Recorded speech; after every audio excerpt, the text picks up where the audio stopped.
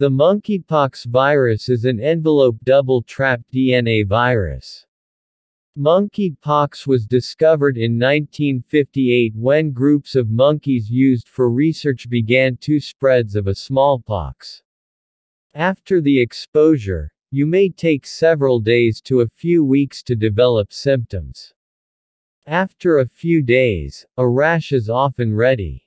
The rash starts with flat, red spots, which can be painful. They turn into blisters that are filled with pus. Finally, the blisters fall from the top. This whole process can continue for 2 to 4 weeks. Monkeypox is a viral zoonotic disease that is mainly in Central and West Africa's tropical rain forests and is occasionally exported to other areas. Monkeypox is usually medically clinically fever, rash, and swollen lymph nodes offers along, and it can lead to many medical complications.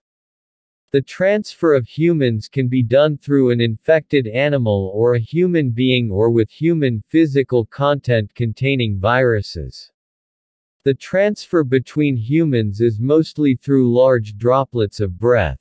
Since droplets cannot go too far for a long time, face-to-face contact is needed.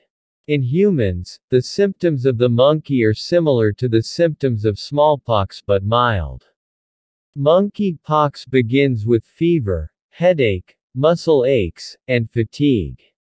Lymph nodes cause to flourish lymphadenopathy, while smallpox does not. The infection of the monkeypox virus begins with the incubation period.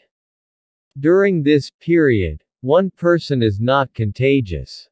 The incubation duration is 7 to 14 days on average, but it can be up to 5 to 21 days.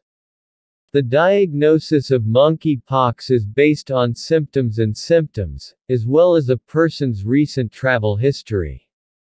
Blood tests can also be used to confirm the diagnosis. Monkeypox has no special treatment, but some steps can be taken to relieve the symptoms and prevent complications. The best way to avoid monkeypox is to avoid contact with affected animals or people. A vaccine is available to people who have a high risk of monkeypox virus. If you like this video, please subscribe the channel, press bell icon for more informative videos.